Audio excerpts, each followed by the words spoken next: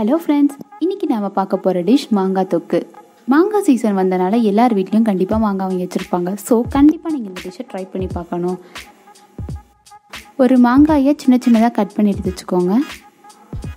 கடாயில் எண்ணெய் விட்டுட்டு எண்ணெய் சூடானதுக்கப்புறம் கடுகு உளுந்து பருப்பை போட போகிறோம்.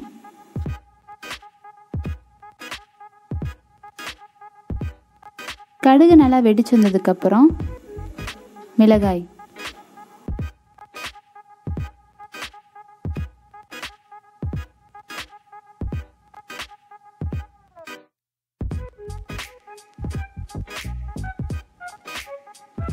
இப்போ பெருங்காயம் சேர்த்துக்கலாம்.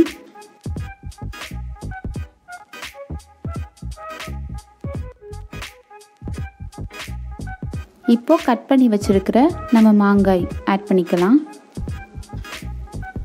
நல்லா கிண்டி விடுங்க.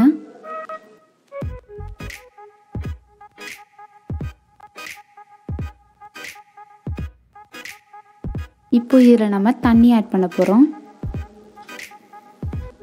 தண்ணி சேர்த்துட்டு நல்லா கிண்டி விடுங்க.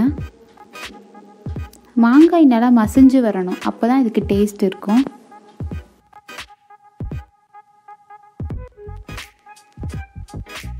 இப்போ ஒரு 1 minute நம்ம மூடி வைக்க போகிறோம். A few moments later.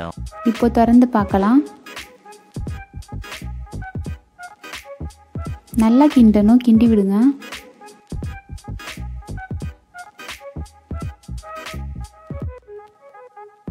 இப்போ காஷ்மீரி மிளகாய் பொடி ஆட் பண்ணுறோம்.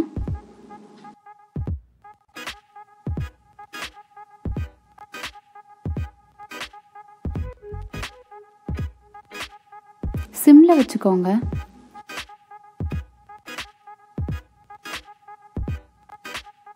இப்போ வெல்லம் ஆட் பண்ணி நல்லா கிண்டி விடணும். வெல்லம் ஆட் பண்ணுறப்ப தண்ணியாயிடும். ஸோ கொஞ்ச நேரம் விட்டதுக்கப்புறம் அதுவாகவே கெட்டியாயிரும்.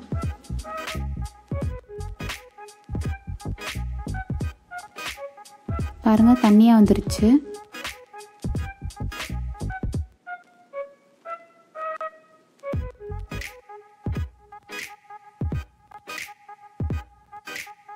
மூடி வச்சுட்டு 1 minute அப்புறம் ஓப்பன் பண்ணுறோம். பாருங்கள், கெட்டியாயிருச்சு. நீங்கள் ஸ்டவ் ஆஃப் பண்ணிட்டு இன்னும் கொஞ்ச நேரம் விட்டிங்கன்னா இன்னும் கெட்டியாயிரும். அப்புறம் நம்ம சர்வ் பண்ணிக்கலாம். மாங்காய் தொக்கு இப்போ ரெடி ஆயிடுச்சு. இதை நீங்கள் தோசை, சப்பாத்தி, சாம்பார் சாதம், ரச சாதம்க்கெலாம் சைட் டிஷ்ஷாக யூஸ் பண்ணிக்கலாம். இதை நீங்கள் 10 to 15 days ஃப்ரிட்ஜில் வச்சுட்டு தேவையானப்போ மட்டும் வெளியே எடுத்து வச்சு சைட் டிஷ்ஷாக யூஸ் பண்ணி சாப்பிட்டுக்கலாம். தேங்க்யூ.